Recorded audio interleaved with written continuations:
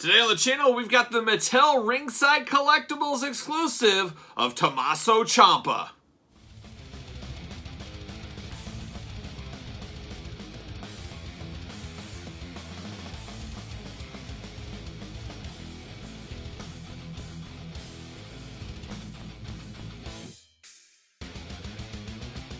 Welcome everyone, Kyle here, and welcome back to the channel for another Mattel Elite unboxing and review. And today, we've got Tommaso Ciampa, the Ringside Collectible exclusive that released right at the very tail end of 2021.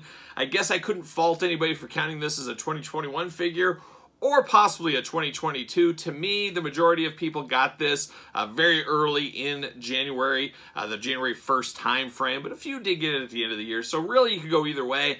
Personally, I'm going to count this as a 2022 figure, so we'll see if it ends up on my year-end countdowns at the end of 2022. And of course, we're going to do this unboxing like we do all the other unboxings on the channel. We're going to take a look at the packaging, we're going to talk about it, we're going to unbox it, we're going to talk about it.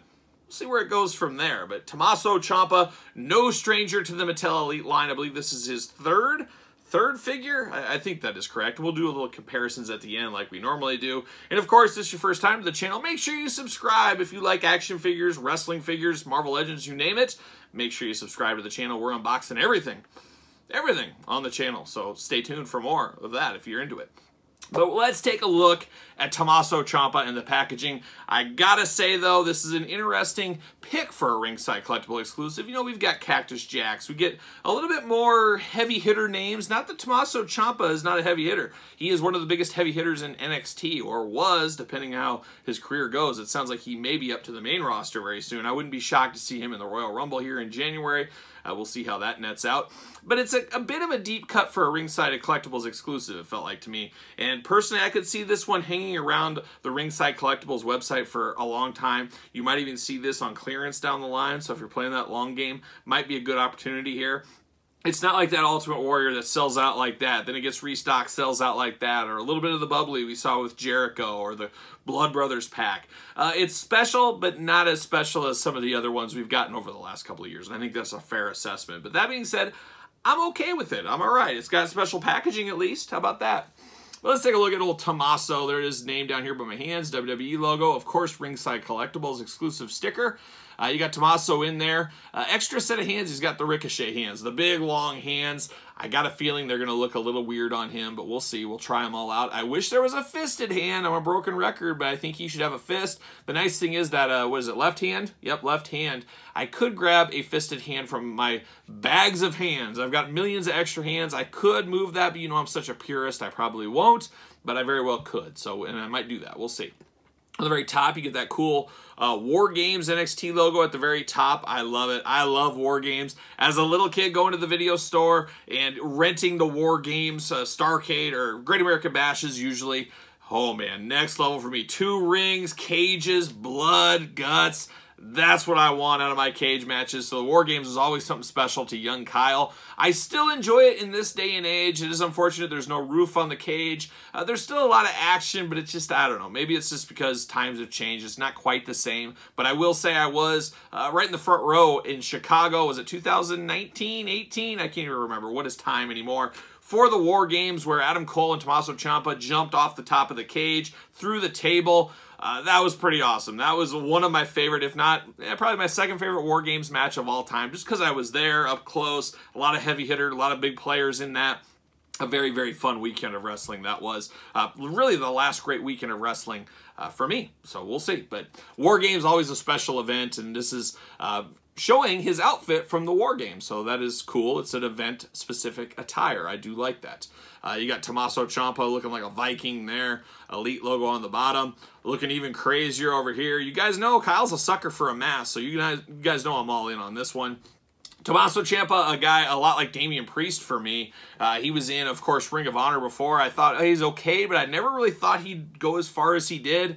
You're not always right about your prospects out there, so he's went pretty far. It'll be interesting where he goes from there. On the back, got a big blur, big glamour shot of him walking to the ring in the regalia, we'll call it. You got the Elite logo, of course. Let's see what this blurb says. Let's see what's going on. No one will survive. And really, it is true. None of us ever get out of this world alive, do we? It's deep talk, deep thoughts.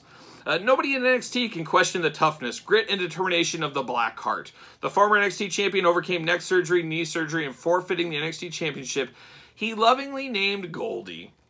Only to return to the ring stronger and better than ever. His true test, however, came in the form of the master of ground and pound offense, the broken-toothed Timothy Thatcher, at NXT TakeOver War Games 2020. Now, Timothy Thatcher recently released this week as I'm filming this.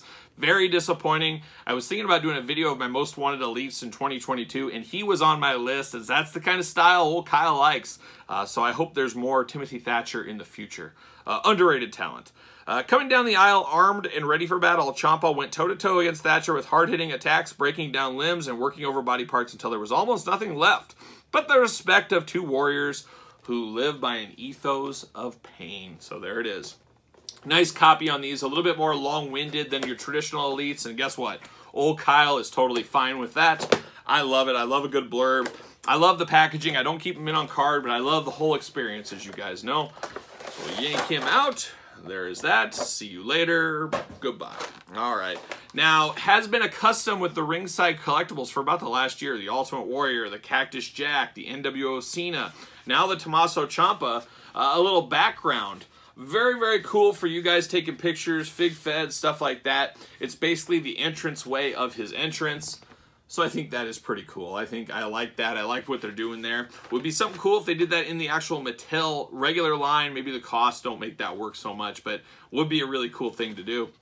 I like that a whole lot. We will save that. I don't think I'll display it that way, but I will save it. So we like that there. Plastic Prison time. Old Tommaso Ciampa. There he is. Look at that. Like I said, he got his mask. He's got his hood. He's got 2 extra hands. He's ready to go. He's ready to go. And then we got soft goods on him as well. And you guys know we love soft goods for sure. Pull that out. Pop the hands out, possibly. Possibly. See you later. Get out of here. There it goes. All right, hands. They're the open ricochet hands. We've seen them a bazillion times. I hope Mattel sooner or later shrinks these fingers down just a hair. Just shrink them down a little bit. They're just way, way oversized. Then on the opposite end of the spectrum, you get Super 7 that the hands are just a little bit too small. And the Jazzware is just about right. Just about right. So that's the hands discussion. There it is right there. All right, Tommaso Ciampa. First thing I notice here, and a little bit of a surprise to me, we have pinless joints. Double-jointed pinless joints on this one. I do like that. It is pinless joints on the top, not the bottom. The legs and all that is not pinless. Nice boot cut, ankle swivel, thigh swivel, of course, waist swivel, ab crunch. Head. Is the head removable? Let's see. It is not. We know in the Mattel Elite main line, the heads are easily popped over, switch back and forth. This is still old style where you got to heat it up, pop it off. I don't know what you need to switch this head for, but maybe you got an idea. So there you go. The hands are removable, of course. Double jointed elbows, biceps swivel. But yeah, very good. So very, I'm not going to say plain, but right off the bat, you see the robe. That's what you see. You don't know, does he have a shirt on underneath this? What does he have? And it makes his tights and everything look black. So he does look like a menacing figure of darkness. He has this nice like steel face mask going on. Something like a gladiator would wear in, you know, gladiator times. Yeah. And then a hood to go over the top. So let's put this off. Before we disrobe him, let's put this mask on. And of course, as you can imagine, we've never seen this mask before. We're probably never going to see it again in Elite Line. So it's a one-and-done accessory. That is probably part of the extra cost for this figure, is it's a little bit more than your traditional Elite figure.